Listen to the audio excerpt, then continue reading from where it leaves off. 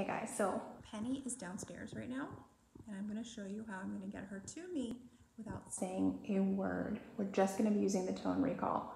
That is the button on the side that's by itself. It's got a big T on it. So I'm going to tap this a couple times and she's going to come running. Good girl! That's my baby girl. Hi, Penny! Sit. Good girl. And that's how we get our dogs to us without saying a single word.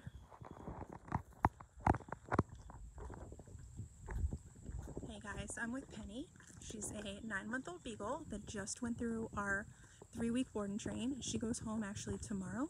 So I wanted to show you what a finished dog looks like and feels like. They are always able to do everything completely off leash by the end of their stay. They are able to go pretty much anywhere that dogs are allowed. Stores, restaurant patios, hiking trails, car rides are no problem for them because we're teaching them how to do all of this. And by the end, it transfers so easily to the owners because the knowledge and the language is all on the e-collar, which stays the same. The only thing is whoever is talking to the dog using the e-collar has to know how to use it, which is what we do at the go home session. So I've got her in this nice off-leash heel, which is essentially, it's the same as the on-leash heel, but you're using your e-collar for your communication. So if she were to veer out, back, ahead, I'm going to use, well, first we tap our tone, and that usually gets them right back to your left leg. And if they're ignoring the tone, then you can tap your stim. But she's using my left leg as a reference point. So if I speed up, she speeds up. And I can tap that tone to give her kind of a turbo boost. If I slow down, she slows down. Good girl. And that's actually an exercise that we teach owners to do if they feel like their dog is not fully paying attention. One of the moves I'll tell them to do is to start walking really fast and then abruptly slow down. You can make turns. Your dog should be following your left leg. Good girl.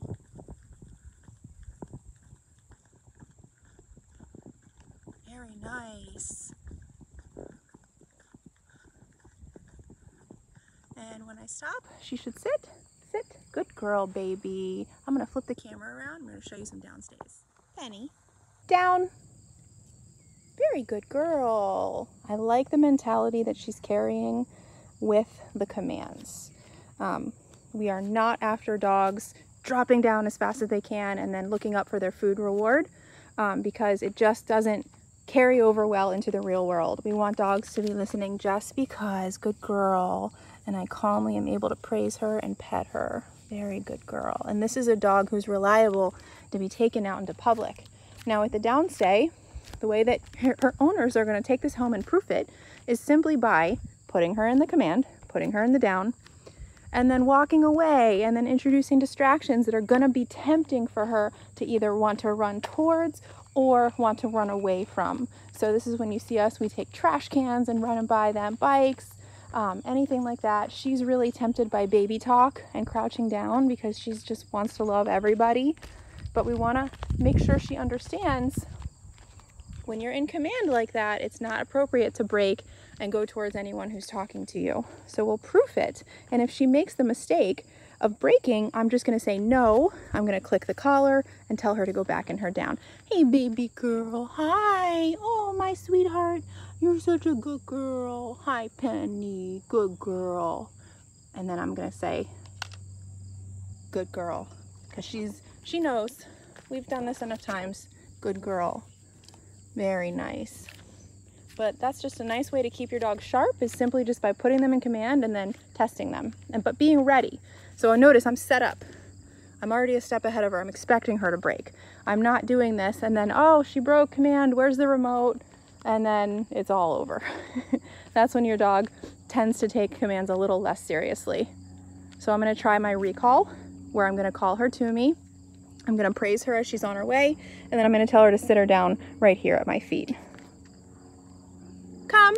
Good girl, baby. Good girl. Sit. Nice. Jackpot right there. Good girl. Sit. Good girl. Down. Nice. Break. Good girl. That's That's her favorite one. That's her favorite one. Good girl. Okay guys, so now we're gonna head inside and we're gonna end with some duration place. Duration place is something that I like to do before and after a walk, because lots of dogs tend to get really excited before walks, and they also, some owners say they get the zoomies after walks because they are just carrying in that frantic energy. So a really good habit to get into for especially multi-dog households is duration place 20 minutes before your walk, and then you come in and it's right back to the place bed to relax for a little bit after your walk. Penny, place. Good girl. Very nice. And she goes into that auto down. Good girl, Pen.